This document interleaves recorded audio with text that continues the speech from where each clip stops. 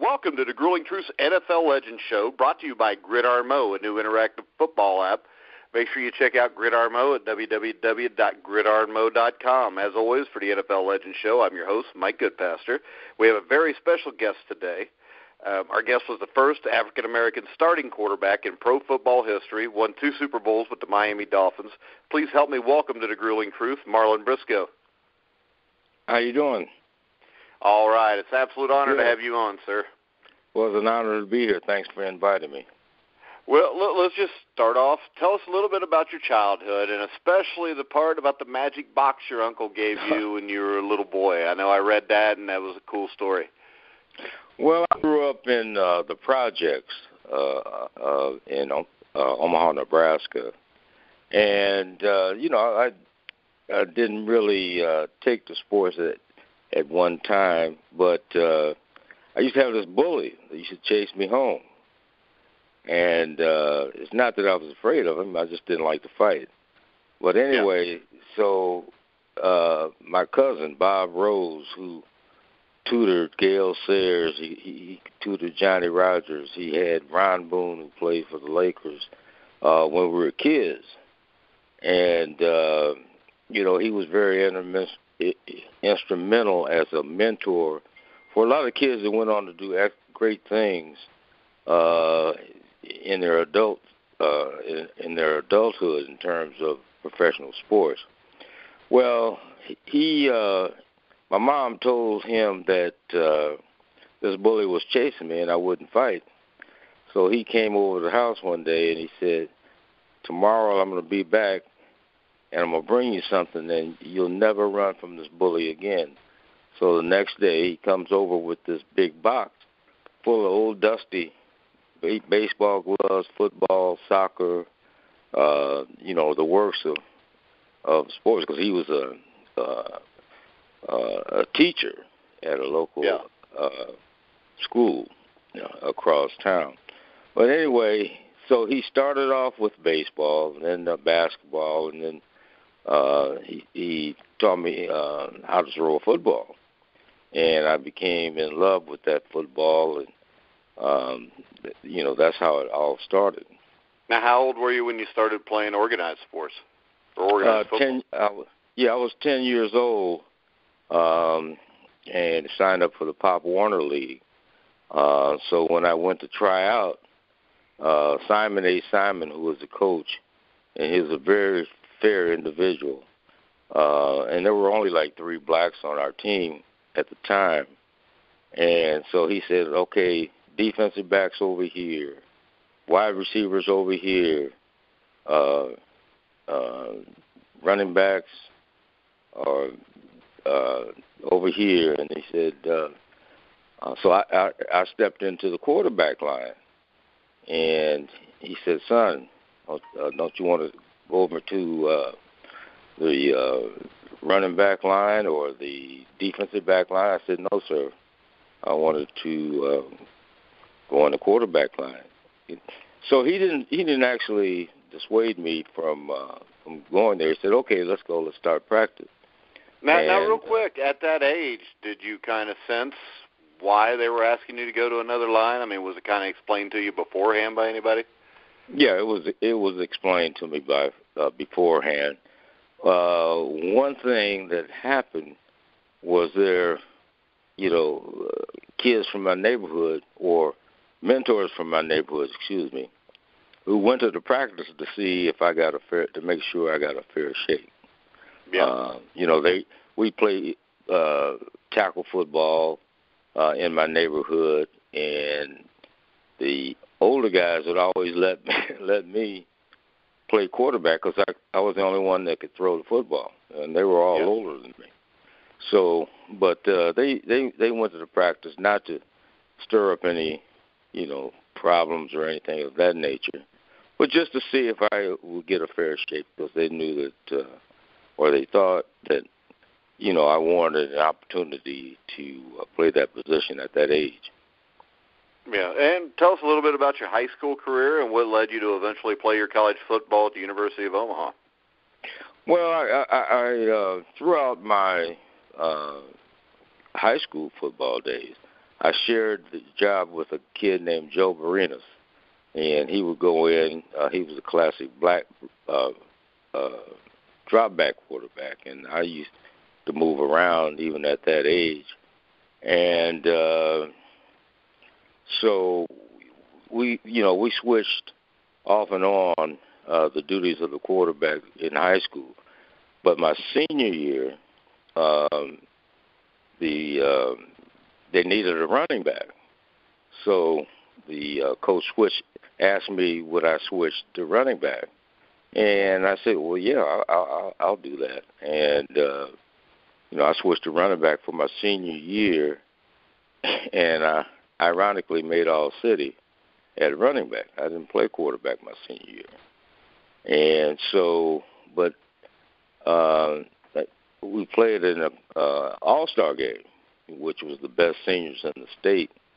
And the quarterback got hurt on my team, and so I had to play quarterback instead of running back. And we beat the heavily favored North team, which was our opposition. And 2 weeks later, I ended up playing in a basketball summer league classic against two All-Americans, and we beat them, and I was the most valuable player. So within 2 weeks, I had did a pretty good job of spearheading the two sports classics that were very, very valuable to college coaches back at that time. So afterwards, I waited for the scholarships to come, and they didn't come. And the reason why they didn't come is because I wanted to play quarterback, and they knew that. And so they wanted to switch me at another position. And that was something that, I really didn't want to do. So the late Al Caniglia, who was the coach at Omaha University at the time, it's now University of Nebraska, Omaha, he came to my house to recruit me. And he said, I'll give you two things. I'll give you a diploma. I'll get you your diploma, and you'll play quarterback. And that was enough for me. And that's how it started. Yeah, so you want to talk a little bit about your college career? Any highlights, anything you remember? Well, I had a lot of highlights, but one of the main things I remember is when we were playing Morningside College at the stadium where they played the College World Series. And, we were way behind, and so we had a rally, and I was just throwing the ball all over the place, and we, reception-wise, and we ended up winning an improbable win over Morningside. As a matter of fact, I went to my college fraternity party after the game, and everybody said, "Hey, man, we sorry that you lost." I said, we didn't leave because people left the stadium. They had left the stadium before the game was over, and they thought we had lost. It was an improbable win. But that was one of the highlights of my college days as far as a player was concerned. But we had some good players on my college team. Jerry Allen, who was drafted by the Redskins, and he was drafted by the Baltimore Colts, ended up playing for the Redskins. We had quite a few players for a school of our size that got a shot at the NFL. All right, so in 1968, you were drafted by the Broncos in the 14th round. When you were drafted, you were drafted as a defensive back. What were your feelings about being drafted as a defensive back instead of a quarterback? Well, when they came to recruit me, they actually came to see Jerry Allen, but Stan Jones, who was a member of the Monsters of the Midway, the old Chicago Bears, he was a scout that would come to scout our kids at our college. And he asked Al Caniglia, said, well, who's that little guy throwing the ball down there? And, Al, told him who I was. And he became somebody who took an interest in me as a quarterback. And he was Denver's top scout at the time. And so he was partly responsible for me getting drafted, even though it was in the 14th round. And Denver needed the defensive corners at the time. So they told me that they would draft me as a cornerback, and which they did. And then when the Fred Gerke came to talk to me about it, I told him, I said, I'll play corner, but you have to give me a 3-day trial at quarterback. And the late Al Coniglia, he had told me that Denver was one of the only teams in the NFL that held their practices in Denver in front of the media and the fans. Yeah. So with this, my motive for asking for this 3-day trial was to get an opportunity for a form of my ability. And, if it hadn't been for that 3-day trial, I never would have gotten to play quarterback, because I did real well in that 3-day trial. And there were like 8 quarterbacks in camp that week. It was a weekend camp. And the media started saying, well, who's this kid from Omaha? Stan Jones knew who I was, and he knew I could play, and so did Denver, actually. But, Go ahead. Sorry about that. No. Go ahead. Well, your first game experience actually came in the season opener, the last 10 minutes of the opening game. Can you describe what that was like? Well, I didn't think I was going to play. What happened was, just to back the reel up a little bit, after I had gotten hurt, I tore a hamstring, and so I was out. And in the meantime, Steve Tinsley broke a collarbone, and he was out for a few games. So they used 2 of the quarterbacks that were in that camp that I was in, and they didn't fare well. As a matter of fact, the offense didn't score any points going into the latter part of training camp and the first couple of games into the season. So, in Denver, when they would cut you, they would take your uniform out of your locker. Yeah. So I went to my locker, and I opened it up, and there was this number 15 in my locker. So I automatically thought I was cut because I knew that they needed a quarterback because the offense wasn't faring well. And I turned around, and there was Lou Saban, and he said, my friend, you see that number 15 in your locker? I said, yes, sir. He said, that's yours. You're now a quarterback. And you're talking about somebody that healed instantly. So that's how the switch was made. And, I didn't expect to go on to the game because I only had like 6 or 8 plays, because this was on Tuesday. The game was on Sunday. Yeah. So, I just figured that, I was a stopgap measure in case the quarterback got hurt or whatever. And so we, it was like 10 minutes or something left. We were playing the Patriots, I believe. And he said, Briscoe, go ahead, get ready. And I'm thinking, what in the world is this? So, I didn't have a menu of plays to go in there to do an effective job. I had no cerebral preparation because I wasn't there in training camp to learn how to read defenses or NFL defenses. And but I went in anyway, and everybody was nervous except me. I had always played that position, and I just went out there, and my mindset was to just stand like the ball, and play like you did in college. Yeah. Because that's all I had. So I remember the primary thing I wanted to do in that game was to complete my first pass. And, we were behind, so I had to throw. And I completed my first pass with 22 yards, and we went on down the field, and I think I scored on a 38-yard play. And so the crowd went wild, and, the players, it was euphoric, actually. And because it was a different style of ball with the quarterback running around back there and running and throwing and that kind of stuff.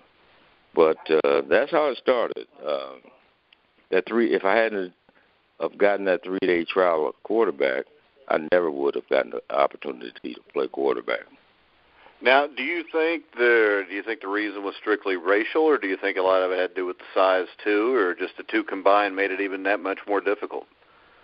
Well, probably you're probably right on that end, but Russell Wilson and I are the same size. Yeah, so, but it's also 50 years later. Well, yeah. 40 years later. But, I defeated the Miami Dolphins with Bob Greasy. Yeah. And Bob and I ended up ironically became a battery. And, nothing against Bob, but he wasn't that much taller than I was. Yeah. So, and I've seen the film. I don't think he was any better than you were either. Well, we beat him. That's why they handed the ball off all the time. Well, I don't want to comment on that, but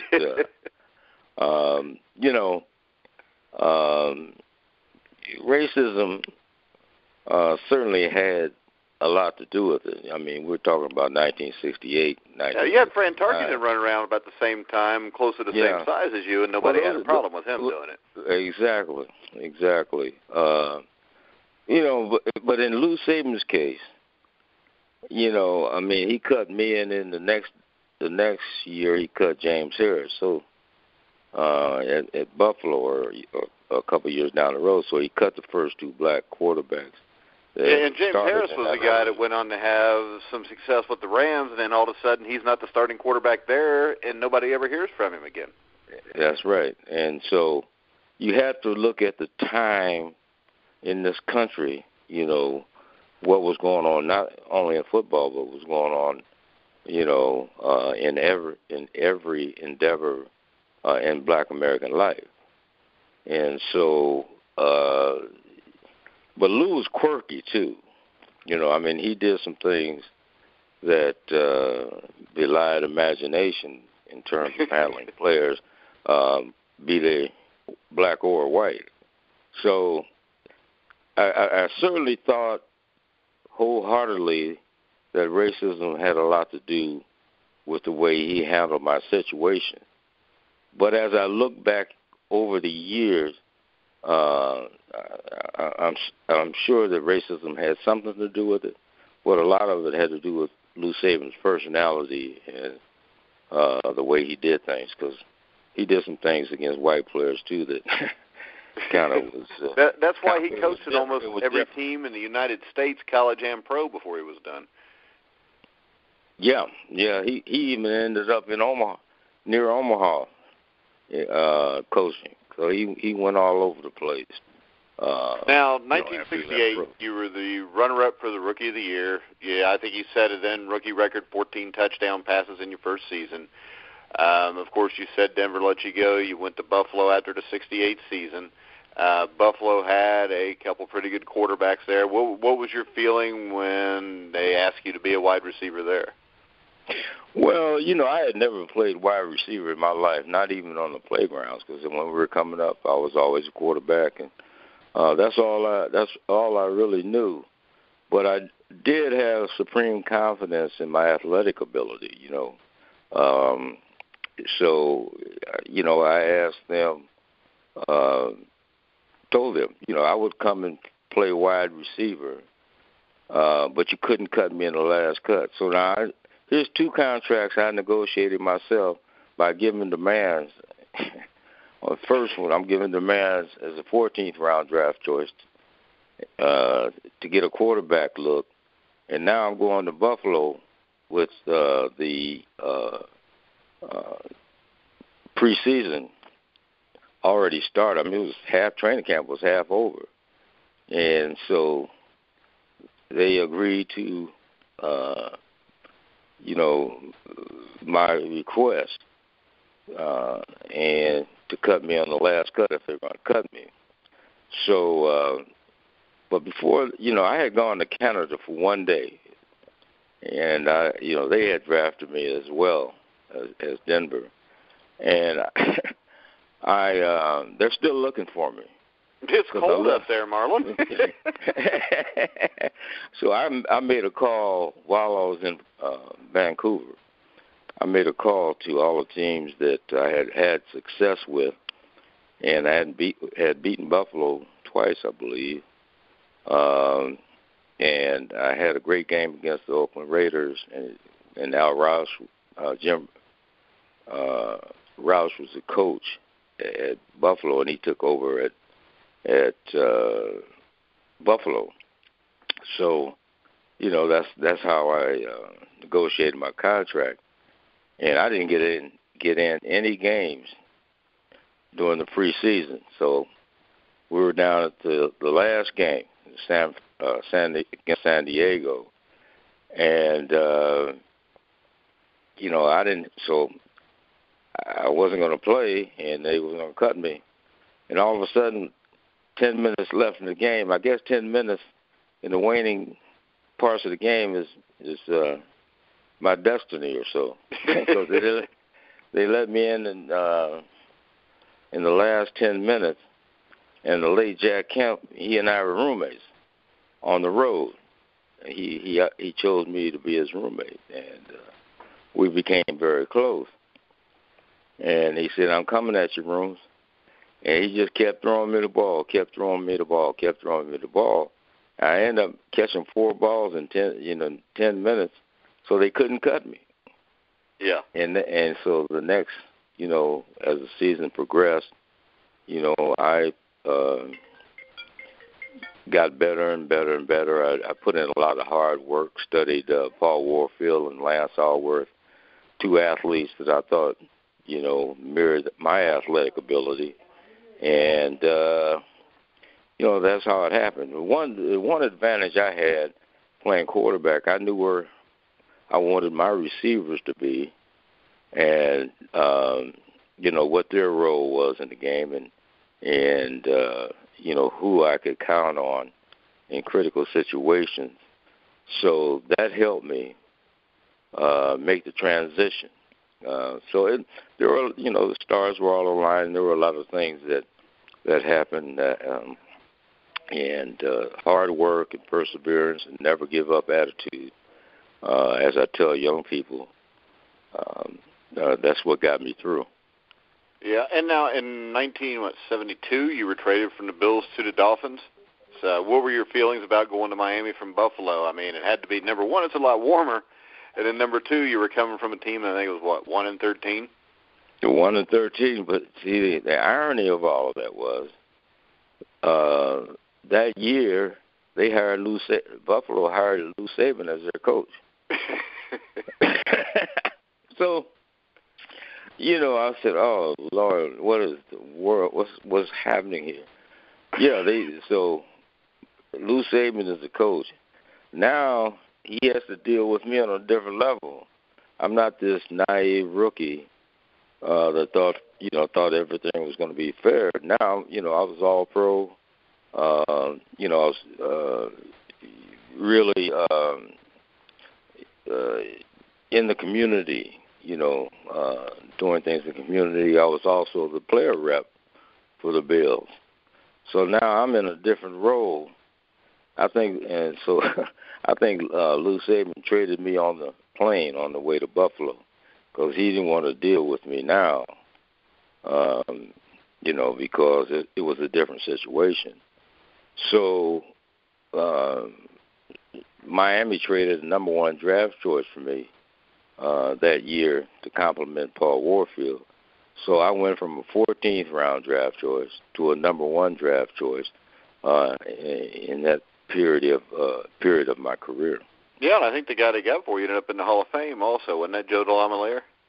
Joey D. We always talk about it every time I say it. Either he'll mention it or I'll mention it. But well, he got to go to the Hall of Fame. You got to go to a couple Super Bowls. Yeah, that's what he said. So, but Joe D and I, we tease each other about that every time we see each other. Now, you were on a 1-13 team in Buffalo. You go to Miami. They go down as the only undefeated team ever at 17-0. You played for the legendary Don Shula. How did Shula keep that team from having a letdown during that season? Well, you see, first of all, Coach Shula is the greatest coach in my mind in the history of the game. And he had some of the best assistant coaches in the league. Bill Lawrencebarger, Howard Snellenberger, Monty Clark. And he let those guys coach. Everybody knew who was in charge. But he let those guys coach because several of them went on to be head coaches. Yeah, and they were all pretty successful when they were. And they were all pretty successful. And I think that was a tribute to the way Coach Shula, handled that. Some coaches, they want to be the end all decision maker, but Coach Shula let those guys coach, and we knew who was the position coach, but we also knew who was the coach. But it all tied in, to harmony, and that was the way Coach Shula handled his staff and handled the players as well. All right. Now, you went on to play for a couple other teams. I think you played for the Lions, a couple other teams. You retired after the 1976 season, became, a broker? I think is what I read. Yeah, I was a broker up in San Francisco. Now, I know a lot of people probably already know the story of what happened after you were retired, but why do you think it was so hard for you to adjust to life without football?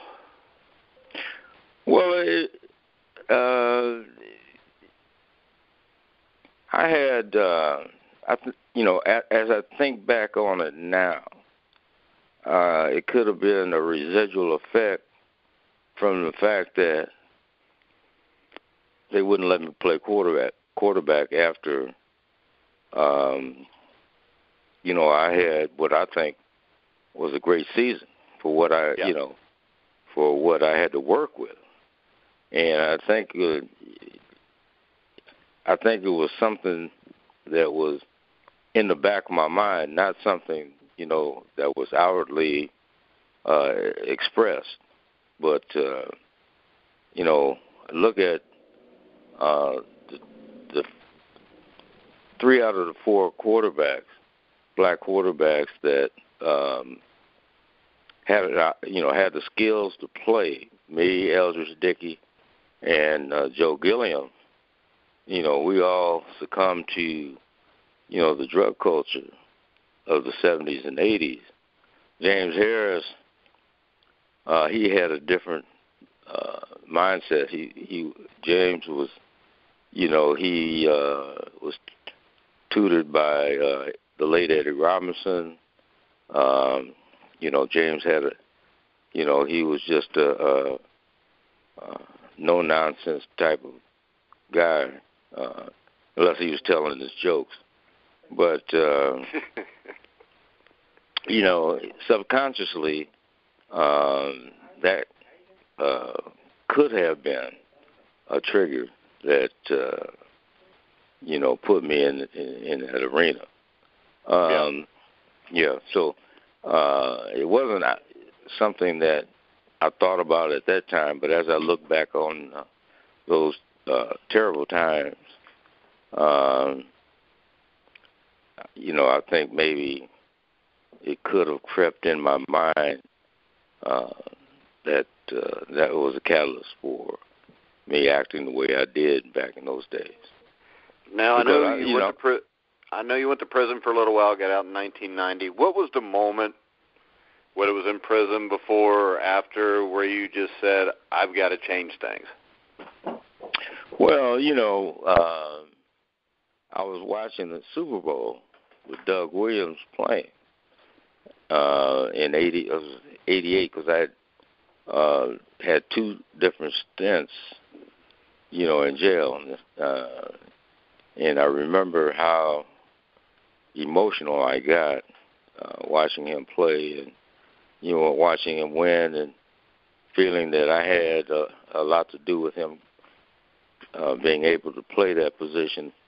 Because if I had failed in 1968, James Harris would not have gotten drafted as a quarterback. He'd have been a tight end or whatever. I think I was a litmus test to see if a black man could think, throw, and lead on that level. Yeah. And, so that affected me. And when I was in jail for down in San Diego, I had a real reflection, of my life and the success, success and the, and the failure that I succumbed to. I just said to myself, no mas. And, after I was released, I said, this is it. So I had a friend of mine drive all the way from L.A., came and picked me up to take me back to L.A. But,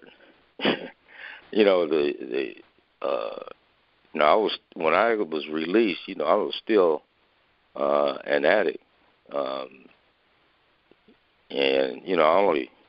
it was only 60 days that I was in jail, but it was enough for me to change my mind about my lifestyle. And so my friend Julius, he came down from L.A., picked me up, and we drove back to L.A., and I started teaching school, and, I put the drugs down and went on with my life on a more positive note.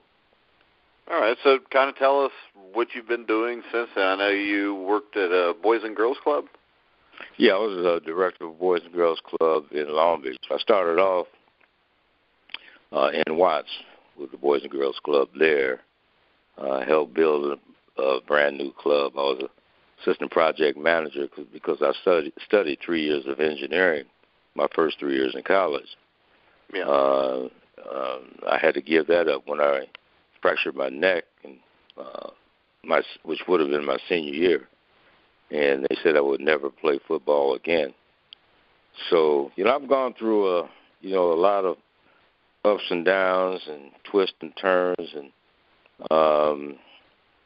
but somehow, with the help of God and people that I grew up with, and I guess my own will, I was able to make good over some ominous situations and parts of my life. Yeah, I mean, your story is amazing. I mean, especially the way you always battle back. And I know there's a movie that's getting ready to be made about your life. You want to tell us how that came about and what part of the process the movie's in right now? Well, how it started, I wrote a book called The First Black Quarterback, and some people read the book, and they liked it. So a friend of mine, John Beasley, actually we played together in college. He was my guard, and he's an acclaimed actor. I don't know if you've seen Soul Man. He plays Cedric the Entertainer's father. Yeah. In that segment. He was in Apocalypse Now. Not Apocalypse. He was in a movie, and he's done several things in that industry. And he suggested that he make a movie as an adaptation of my book, and that's how I started. I got the ball rolling, and there was a lot of interest. particularly from my community in Omaha, and they started the support system, and we went from there, and it seems like it's going to be reality now that we've come so far. Well, definitely when you're ready to release that, we need to have you back on to plug that a little bit, because I definitely want to see it. I think it'll be a great movie. My other question is this. You brought up Doug Williams and how you felt when you watched him. How do you feel today when you watch a Cam Newton or Russell Wilson, all these quarterbacks are successful, and you were the first one? Well, I met Cam Newton when he was 15. Warren Moon, Doug Williams, James Harris, and I, we had a foundation called the Field Generals. And what we would do, we would go to every Super Bowl city and put on camps for young kids each year. And we had a skills camp that year, where the targets were moving, the same type of show that they used to have on TV. Oh, the old NFL Quarterback Challenge, I think it was? Yeah. So we had one of those. And this kid, he was like lighting it up. And he's a big kid, and our age group's from 6 to 17, and he looked like he was bigger than 17. So I asked Warren, I said, who was that kid? Oh, that kid throwing over there. And Warren said, I don't know, but he's darn good. So I walked over to him at a recess period, and I said, hey, son, what's your name? He said, Cam Newton, sir. I said, well, how old are you? He said, I'm 15. I said, well, listen, you got a great future ahead of you. I said, don't let it slip away. I introduced myself. Well, I introduced myself first. And he was a man among boys then. So, and then, of course, Russell Wilson and I play the exact same style. And,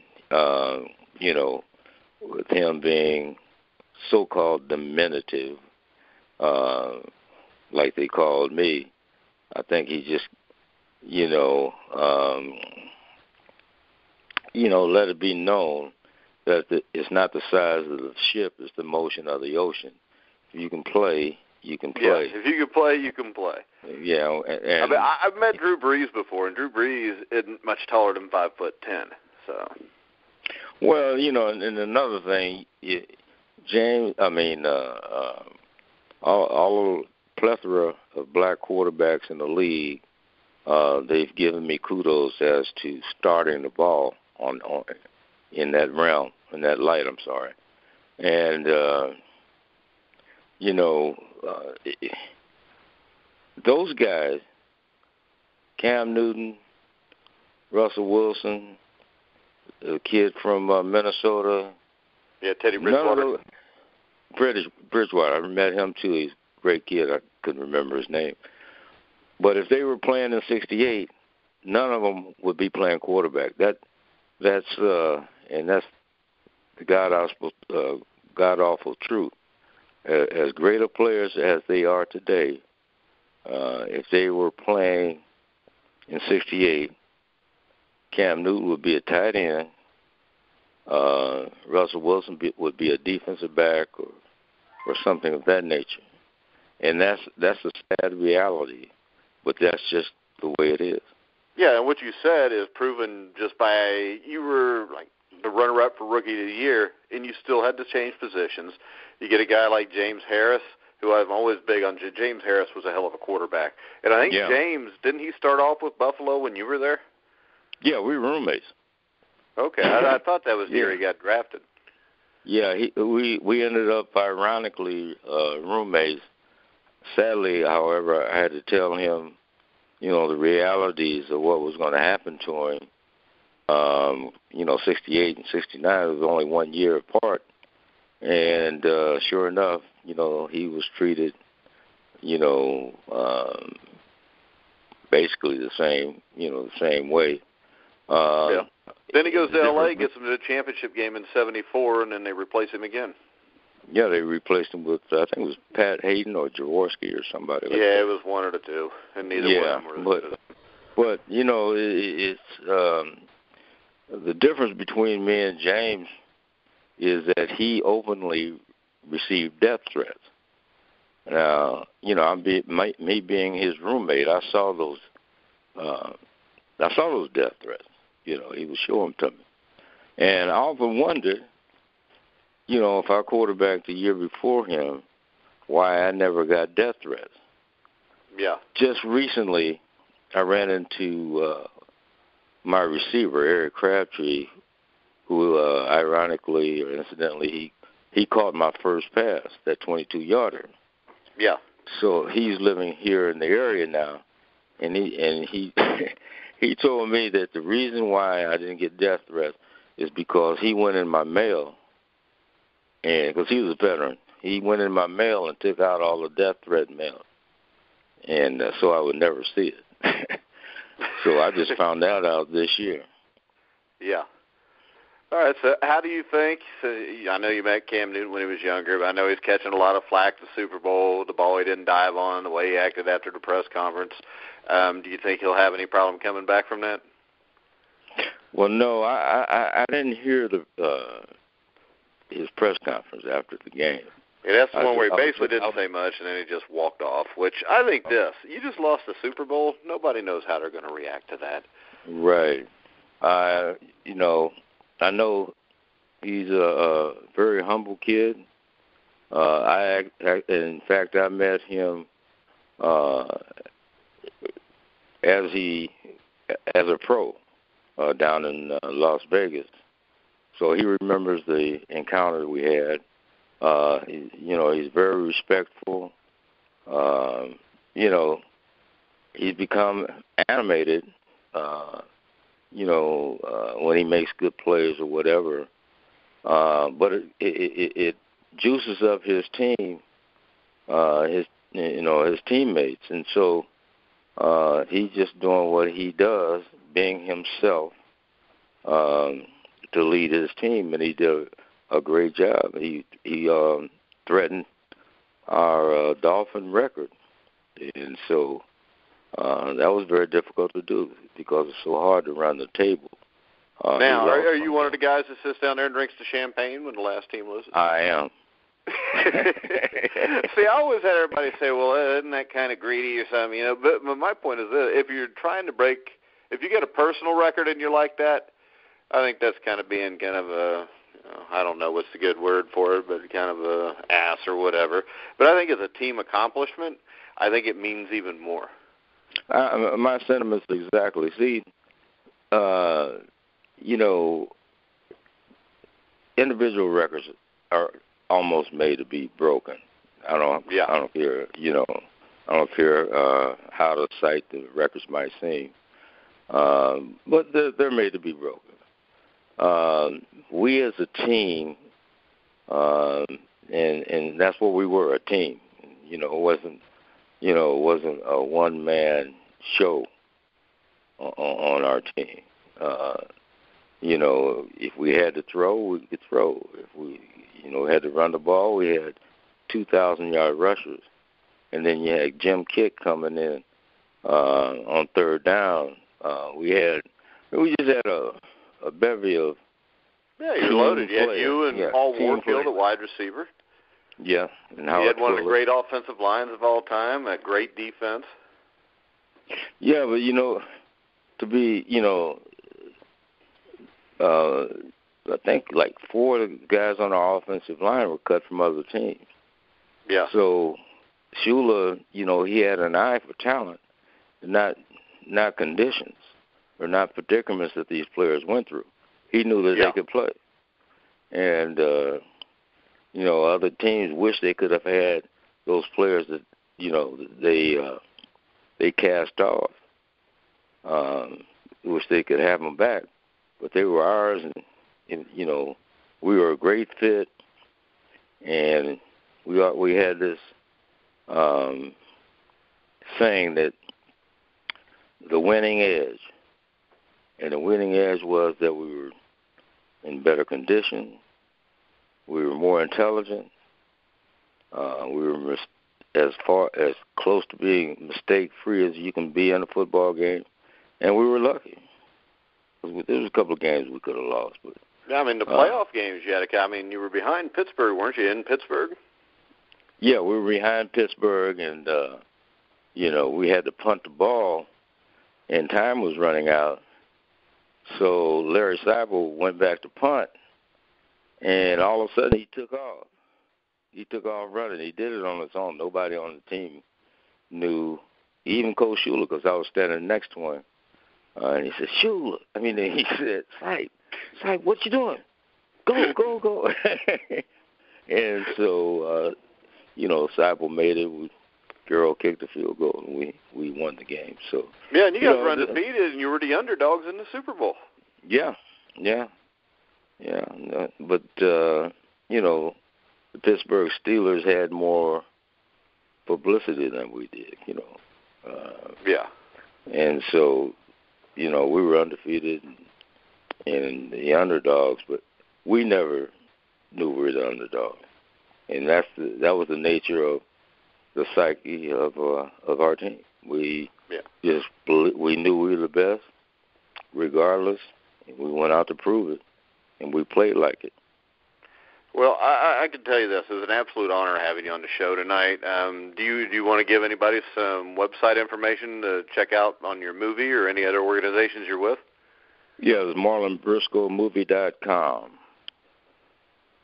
Okay, but once again, absolute honor to have you, Marlin.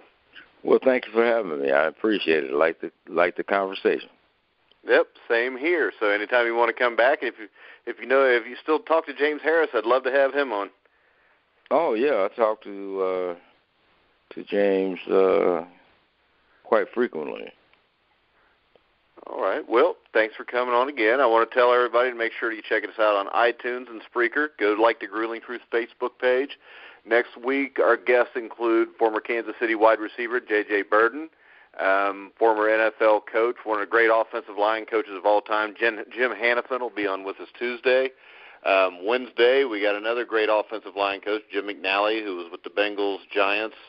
Also, former Bengals right tackle Bruce Reimers on, so make sure you check out all those shows. So, for Marlin Briscoe, I'm Mike Goodpaster. You've been listening to The Grueling Truth, where the legends speak.